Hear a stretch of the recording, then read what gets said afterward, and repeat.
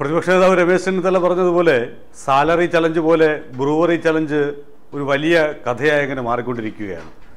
ഓടി നടന്ന് വാർത്താ സമ്മേളനങ്ങൾ നടത്തുകയാണ് പ്രതിപക്ഷ നേതാവ്. അതിനൊക്കെ മറുപടി പറയാൻ ഇ പി ജയരാജനും ടി പി രാമകൃഷ്ണനും അതൊക്കെ പോരാഞ്ഞിട്ട് എക്സൈസ് വകുപ്പ് നേരിട്ട് തന്നെയും രംഗത്ത് വന്നിരിക്കുകയാണ്. രമേശ് ചെന്നിത്തല ഉന്നയിച്ച 10 ചോദ്യങ്ങളിൽ ഒന്നിനു പോലും മറുപടി നൽകിയിട്ടില്ല എന്ന് അദ്ദേഹം ഇന്നും ആവർത്തിക്കുമ്പോൾ 9 ചോദ്യങ്ങൾക്ക് മറുപടി നൽകി. ഒരു ചോദ്യത്തിന് മറുപടി നൽകേണ്ടത് എ കെ ആന്റണിയും കെ വി തോമസുമാണ് എന്ന വാദവുമായി എക്സൈസ് വകുപ്പ് തന്നെ രംഗത്തെത്തി. എക്സൈസ് വകുപ്പിന് അത്തരത്തിൽ പ്രതിപക്ഷ നേതാവിനെ മോശക്കാരനാക്കിക്കൊണ്ട് ഒരു വാർത്താക്കുറിപ്പ് പുറത്തിറക്കാമോ, ഒരു വിശദീകരണം പുറത്തിറക്കാമോ എന്നുള്ള ചോദ്യം പ്രതിപക്ഷം ചോദിക്കുന്നുമുണ്ട്. അതിനെതിരെ അവകാശ ലംഘനത്തിന് K C Joseph MLA notice നൽകി എന്നുകൂടി പ്രതിപക്ഷ നേതാവ് രമേശ് ചെന്നിത്തല അറിയിച്ചിരിക്കുകയാണ്. ശരിക്കും ഈ ബ്രൂവറി വിഷയത്തിൽ ഒരു വലിയ ഒളിച്ചുകളി സർക്കാരിൻ്റെ ഭാഗത്തു നിന്നുണ്ടായിട്ടുണ്ട് എന്നത് യാഥാർത്ഥ്യമാണ്. എക്സൈസ് കമ്മീഷണറായ ഋഷിരാജ് സിംഗ് ശ്രീചക്രയ്ക്ക് ഈ ഡിസ്റ്റിലറി അനുവദിക്കുന്നതുമായി ബന്ധപ്പെട്ട് നൽകിയ ശുപാർശ കത്തിൽ അദ്ദേഹം ഏറ്റവും ഒടുവിൽ പറഞ്ഞു വെക്കുന്ന ഒരു കാര്യമുണ്ട്. 29/9/1999 ഉത്തരവ് പരിഷ്കരിച്ചുകൊണ്ട് മാത്രമേ ഇതിന് അംഗീകാരം നൽകാൻ സാധിക്കുകയുള്ളൂ എന്നാണ്. അങ്ങനെ ആ ഉത്തരവ് പരിഷ്കരിക്കുക പോലും ചെയ്യാതെ കുറച്ച് പേർ മാത്രം അറിഞ്ഞുകൊണ്ട് എന്തിന് ഇങ്ങനെ ഒരു ലൈസൻസ് നൽകി, എന്തിനീ ഒളിച്ചുകളി നടത്തി എന്നുള്ള ചോദ്യമാണ് പ്രതിപക്ഷ നേതാവ് മുഖ്യമായി ചോദിക്കുന്നത്. അതിനെ മറികടക്കുന്നതിന് വേണ്ടി ഒരുപാട് വിദ്യകൾ സർക്കാർ പയറ്റുന്നുണ്ട്. പക്ഷേ മുഖ്യമന്ത്രി ഇതുവരെ ഈ വിഷയത്തിൽ കൃത്യമായ ഒരു ഉത്തരം പറഞ്ഞിട്ടില്ല എന്നതാണ് ഏറ്റവും ശ്രദ്ധേയമായ കാര്യം. എക്സൈസ് മന്ത്രി ഉത്തരങ്ങൾ പറയുന്നു. അദ്ദേഹം പറയുന്നതാണെങ്കിൽ അരി എത്ര എന്ന് ചോദിക്കുമ്പോൾ പയറഞ്ഞഴി എന്ന മട്ടിലാണ് മറുപടി എന്നാണ് പ്രതിപക്ഷ നേതാവ് പറയുന്നത്. ഒന്നിനും കൃത്യമായ ഉത്തരം നൽകുന്നില്ല. എല്ലാം ആന്റണി സർക്കാരിൻ്റെ മണ്ടയിൽ കൊണ്ട് കെട്ടിവെക്കുന്നു.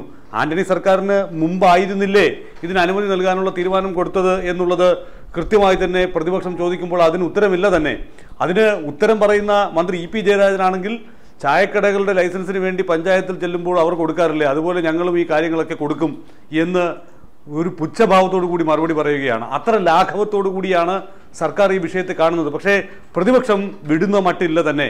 ഇന്നിപ്പോൾ ഗവർണറെ കണ്ട് അത് നമ്മുടെ പാർലമെന്റ് പാസ്സാക്കിയിട്ടുള്ള നിയമപ്രകാരം, അഴിമതി വിരുദ്ധ നിയമപ്രകാരം കേസെടുക്കാനുള്ള അനുമതി നൽകണം എന്ന്, അന്വേഷണത്തിനുള്ള അനുമതി നൽകണമെന്ന് ഗവർണറോട് ആവശ്യപ്പെട്ടിരിക്കുകയാണ്.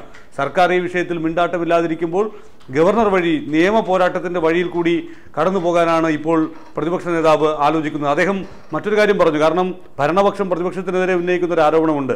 സംസ്ഥാനത്ത് ഈ ബ്രവറികൾക്ക് ലൈസൻസ് കൊടുക്കുന്നതിൽ പ്രതിപക്ഷത്തിന് ഹാലിളകുന്നത് വിദേശത്ത് നിന്ന്, സംസ്ഥാനത്തിന് പുറത്തു നിന്ന് ഈ മദ്യം കൊണ്ടുവരുന്നതുമായി ബന്ധപ്പെട്ട മാഫിയകൾക്ക് അത് തടസ്സമാകും എന്നുള്ളത് കൊണ്ടാണ് എന്നാണ്.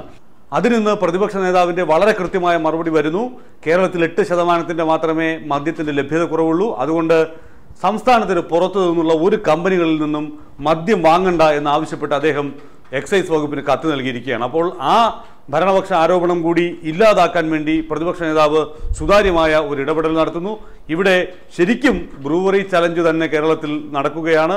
കൃത്യമായ ഉത്തരം, കാരണം പല കോണുകളിൽ നിന്ന് പല ഉത്തരവുകൾ വരുന്നു, പല വിധത്തിൽ മാധ്യമങ്ങൾ അതിനെ വ്യാഖ്യാനിക്കുന്നു, അത് ഓരോരുത്തരായി ഏറ്റുപിടിക്കുന്നു. പക്ഷേ ഇതിൻ്റെ കൃത്യമായിട്ടുള്ള യാഥാർത്ഥ്യം എവിടെയെന്നറിയാൻ ഒരു സമഗ്ര അന്വേഷണം വേണ്ടിവരുമെന്നുള്ളതാണ് പ്രതിപക്ഷത്തിൻ്റെ ആവശ്യം. മുഖ്യമന്ത്രിയുടെ മറുപടിയും ഇക്കാര്യത്തിൽ ഏറെ നിർണായകമാകുന്നുണ്ട്.